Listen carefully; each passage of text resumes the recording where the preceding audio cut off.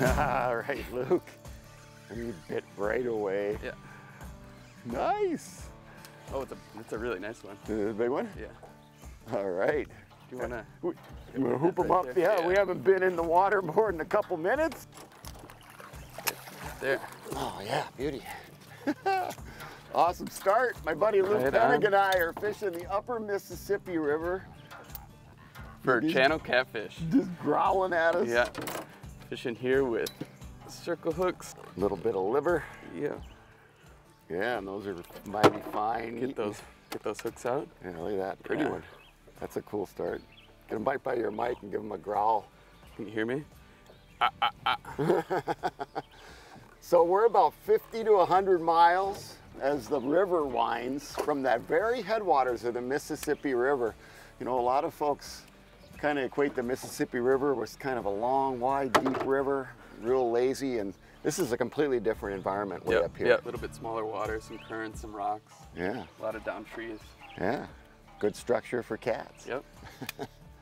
Pretty straightforward rods Luke and I are using here. I've got a 7'6" medium heavy power, fast action. It's actually Mojo yak rod, short butt on it, which is nice in the smaller boat. And Luke's using a 7'6" medium heavy fast Mojo bass rod.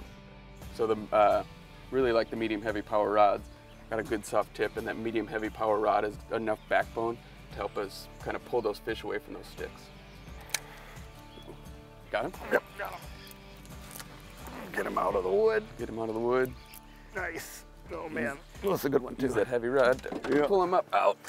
So you gotta Got him on? you gotta get them out of that timber right away. You know, we're fishing pretty low current right now, pretty low water levels, which is nice in some respects because it concentrates the fish in smaller areas, but it also limits the number of spots you can fish. But Luke, they're always going to be around that timber, right? They're going to be really close, right in that timber. And if they grab it, get in that timber, that's going to be bad news for keeping a fish on the line. Yeah, they get into that and put slack in the line, and even with a circle hook, they'll pop right out. Another nice one. Good looking fish. Yeah, so fun too. You don't have to be big to put a lot of pressure on the gear.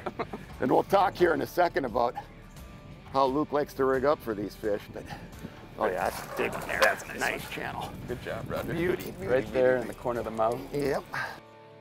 So the rig that we're using here is, for the braid, we're using the Suffix 832 65-pound test. We have a 2-ounce no-roll lead sinker. The bead is just there as a little cushion and protection for that knot onto the swivel, which is a 180-pound test VMC stainless steel barrel swivel. And then just the braid leader down to the 3/0 circle hook.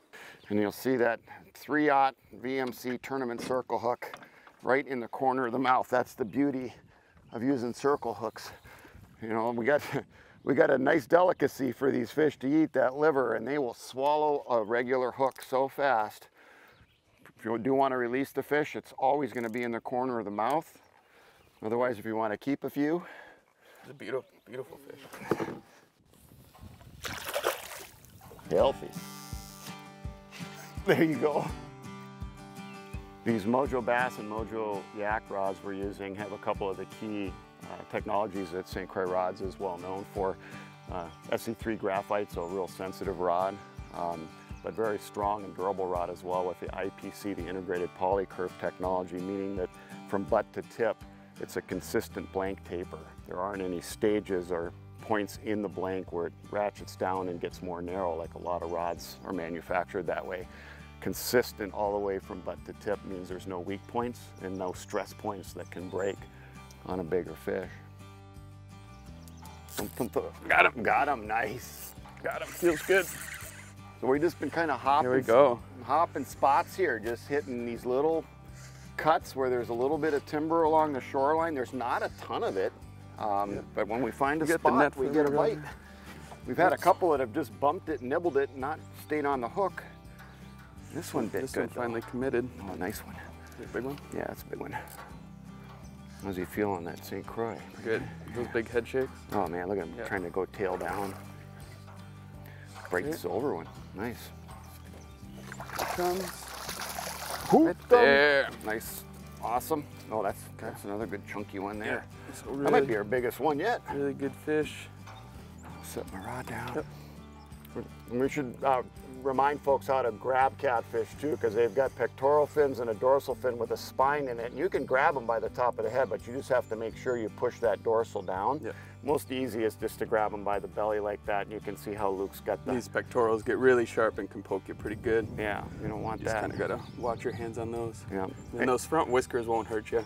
It's just those two. These ones are okay, but these ones Yeah. can get you. Nice. Fun couple hours of fishing, bud. Really fun. Thanks for having me. Oh, enjoyed it very much. Folks, you know, there's little rivers and streams all over the upper Midwest that have great catfishing. Super fun fish to catch, super easy tackle to catch them, and you can do it from shore or just a canoe or a kayak or a small boat. So get out there and enjoy some catfishing this summer.